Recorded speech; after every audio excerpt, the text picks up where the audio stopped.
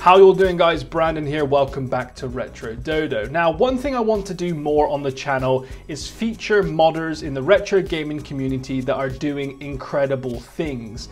And one incredible product that I have in today is by a company called Boxy. They're quite popular on Instagram, and they've basically niched themselves to making metal accessories for Game Boy products. And their recent one is basically taking the Game Boy Advance SP here and putting it in a metal unhinged shell. So admittedly, the hinged clamshell design is very, very popular. It's a great concept for Nintendo to make their handhelds more portable. But for those of you that want a premium metal feel, this is the product to go for. Now, it's called the Game Boy Advance SP Unhinged. There is a link below for any one of you that are interested in taking a look. And it's basically a DIY project for your Game Boy Advance SP that you will need a new IPS display for. And basically Boxy here has pre-built one for us nicely, and I'm just incredibly excited about this because I've been wanting it for a while, and Boxy were kind enough to make it for us. So we bought all the parts off them and they were kind enough to basically pre-build it. So it looks like you get a sticker and a business card. This looks like something maybe to do with the battery, and here is the product itself. I'm hoping, okay, wow, look at this. Oh Lord, it's heavy. And you guys know I'm into my metal handhelds from the RG350 series. Oh my God. Look at that. Wow. Okay, metal buttons, metal start and select. You've got your triggers at the back here. Oh my God, the cartridge slot at the bottom with USB-C. Okay, this feels like, if I had to guess what the analog pocket was going to feel like, I can imagine this is what it's going to feel like. The battery compartment's in there. The trigger buttons are original from the Game Boy Advance SP, and the screen has been placed into like a DMG format now with the IPS funny playing screen inside. Oh, look at that. Like, this is under studio lights right now, and yet that screen is looking stunning. Wow. Okay, looks like, is that the brightness? Oh no, that's the volume on the side. The metal, wow, that D-pad. Okay, metal buttons, you know, I very often play on metal buttons. They just feel different. They've got that different feedback to them, very quick feedback. Looks like you got the speaker grill in there. The display with the Game Boy Advance lens, that's thin there as well. It looks insane, like nothing I've ever put into my hands. Now, let's try and bring over the Game Boy Advance SP there. So you can tell size-wise, it's slightly more compact. It's definitely heavier, obviously, because of the shell, but there isn't too much difference in the form factor.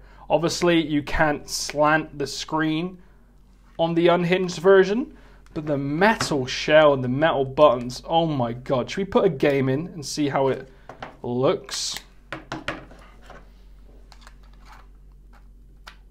Oh, that's nice.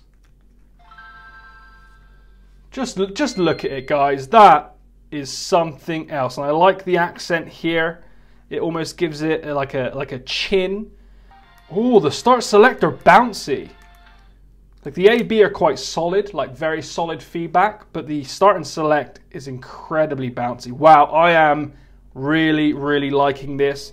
You got the LED lights in here to show you your battery, that backlit display which you don't get on an AGS001. Wow, this is just a totally different way to play. Just look at it. It probably won't focus much, but oh my God, all metal, aluminium, all metal buttons. The back triggers are perfectly placed. Wow. Wow.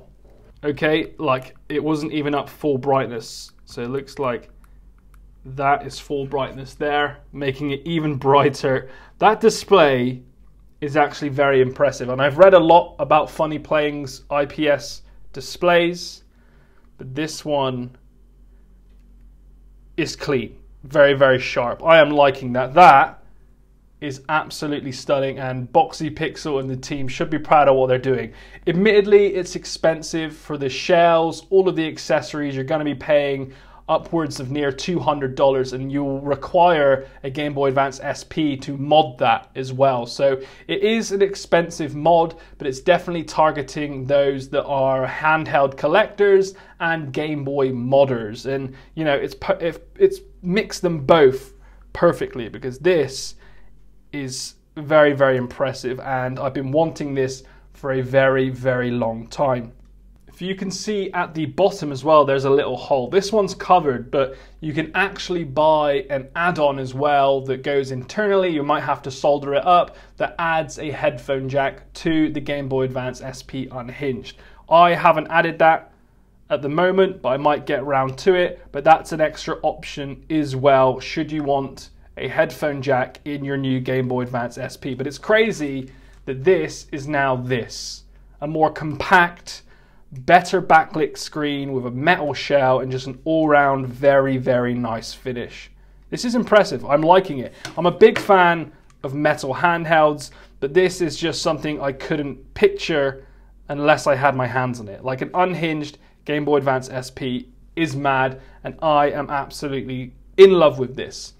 There is links below. Boxy Pixel didn't sponsor this video. I bought this out of my own money. They were just nice enough to pre-build it for us to showcase basically how it works straight out of the box. So there it is, a quick look at the Game Boy Advance SP Unhinged. If you want to see more cool retro mods and handhelds, hit subscribe, and I hope to see you in the next video.